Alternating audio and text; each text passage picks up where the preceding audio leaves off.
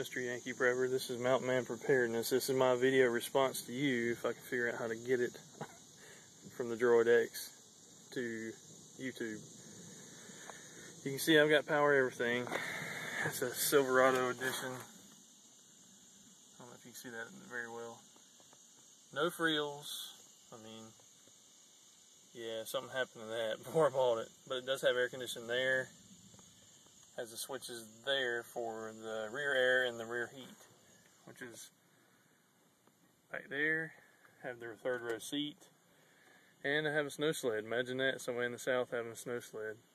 That's to the Yukon.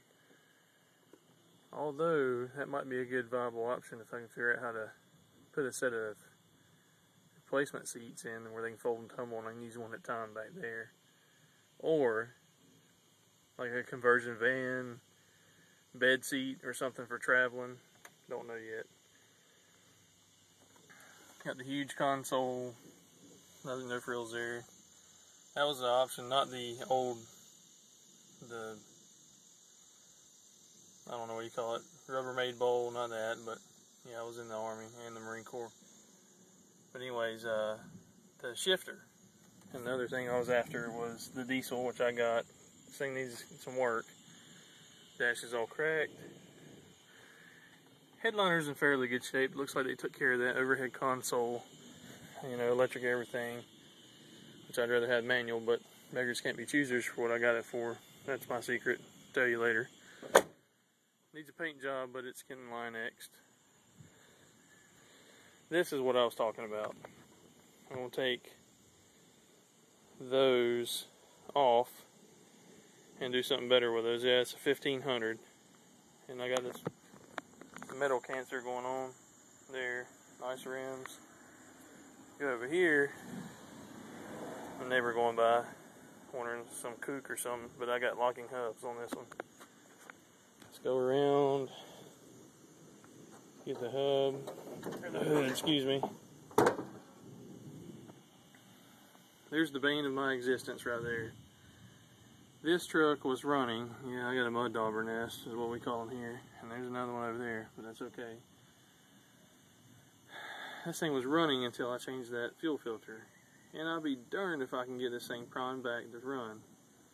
I've broken a starter bolt off in the case. I've got to drill and retap, which I have the tools to do that, but I don't seem to have the time.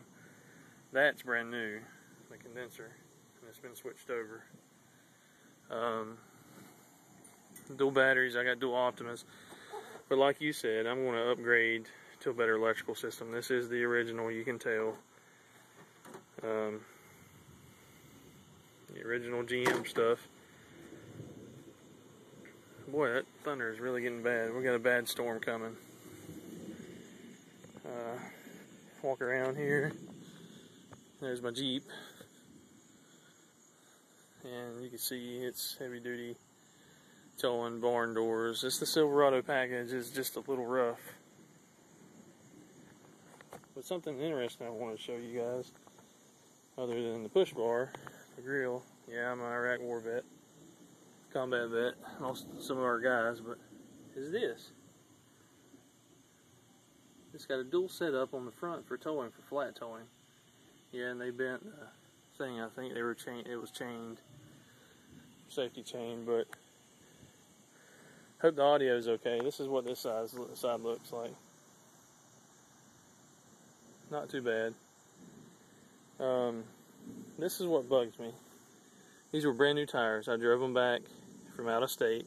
Sorry guys for the bad video. Drove them back from out of state, and they're wobbling like this. Now check the hub. The hub's just a little loose. Would that make that happen?